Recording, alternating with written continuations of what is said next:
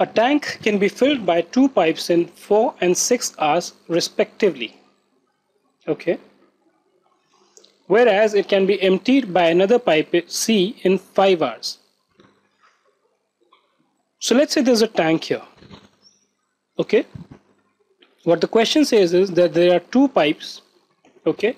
If you use this pipe, let's call it as pipe A and let's call this as pipe B. This pipe can fill this tank in 4 hours. The tank can be filled by pipe B in 6 hours.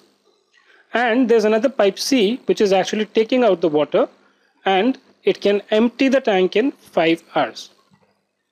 If all pipes are opened at exactly the same time, how long will it take to the tank to completely filled in? Interesting. But let's say, think for a moment without getting into the details and technicalities.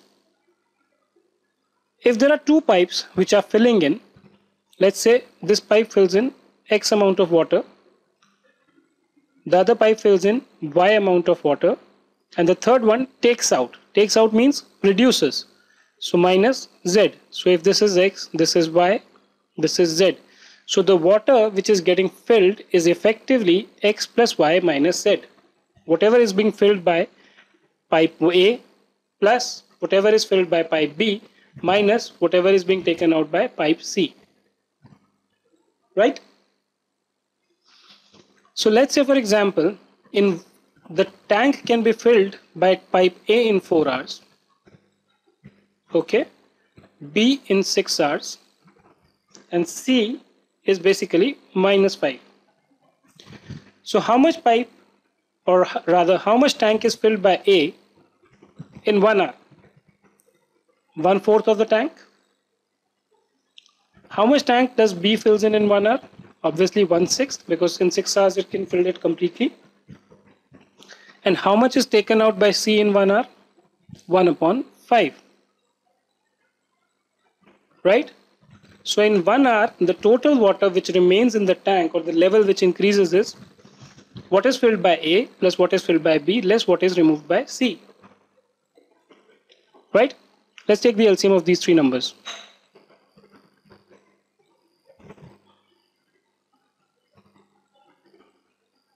So the LCM is 2 into 2 into 3 into 5, 60.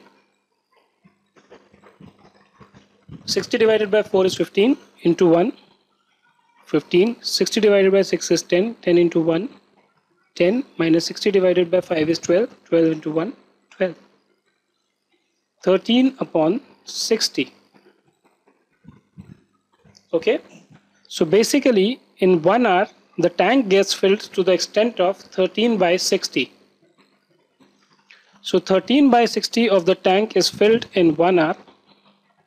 So the complete tank will be filled in how much time? 60 divided by 13 hours. Right? Or 4/8 by 13 hours. Answer.